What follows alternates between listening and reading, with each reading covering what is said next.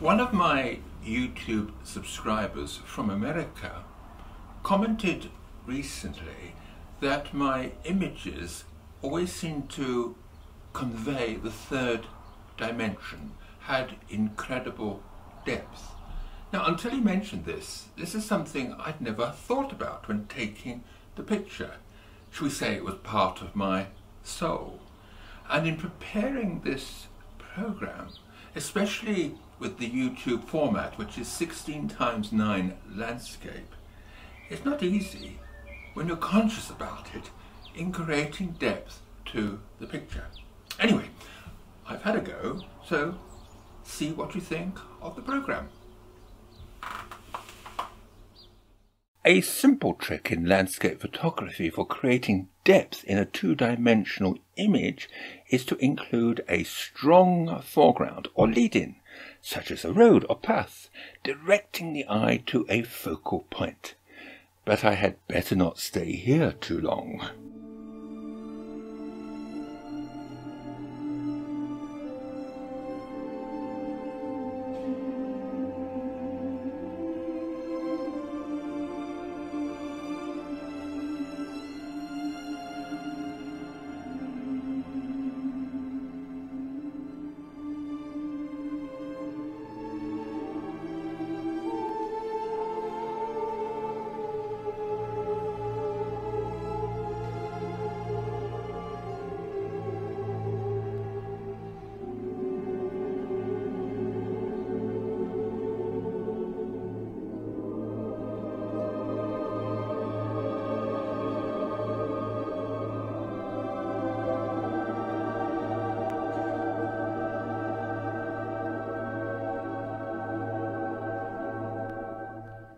Strong diagonals also help.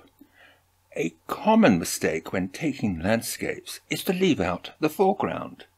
Stand back and include it, and suddenly the view acquires the missing dimension.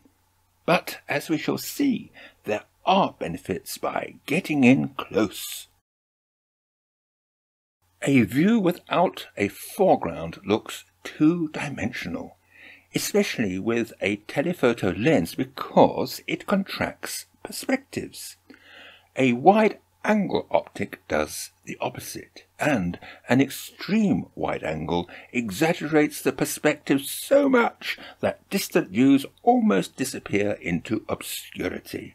But some compositions, given the right material, are effective. For this reason, I consider a zoom over the mid-range to be the best single optic for landscapes for the widest possible scope.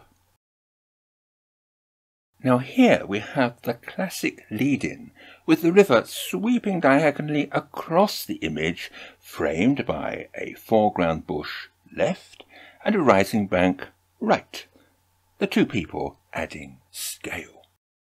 Telephotos emphasize detail, but we lose the third dimension, unless we zoom out back to wide angle.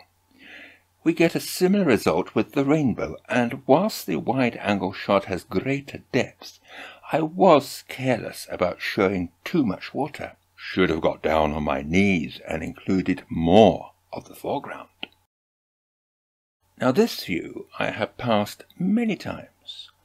The tree adds the third dimension, but by getting in a little closer, I have kept the tree in shot.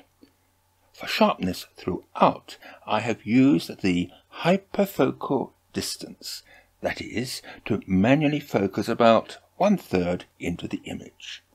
The diagonal presentation of the river also helps to create depth.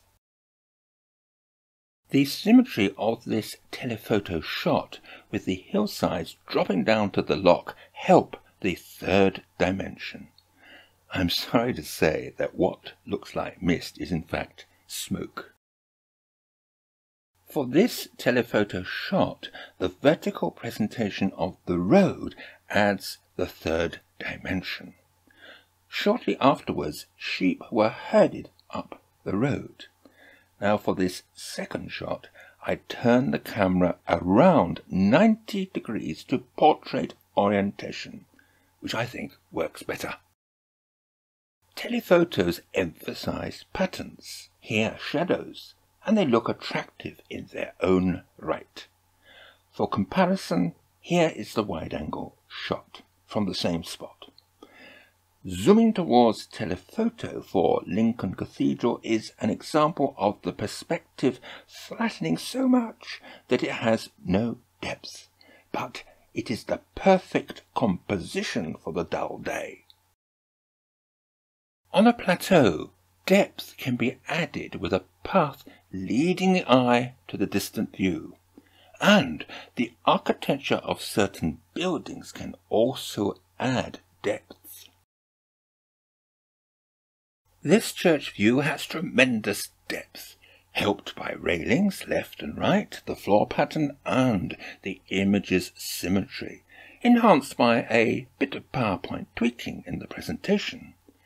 Repeated patterns in a church roof give the impression of depth, especially when leading to a focal point, and here more subtly with projected patterns leading the eye into the distance, not to mention the glory of soaring heights of a cathedral roof. It will be appreciated that the lens, be it wide-angle or telephoto, changes the perspective, and for depth, a standard or wide-angle prime or zoom does the best job. Maintaining sharpness is important, and whilst there is something to be said for an out-of-focus foreground, Micro Four Thirds give more depth of field at any aperture or focal length setting, most compact cameras and smartphones even more than other larger formats, where a knowledge of the hyperfocal distance is more important to keep overall sharpness, a traditional technique that no reliance on computerization can ever teach.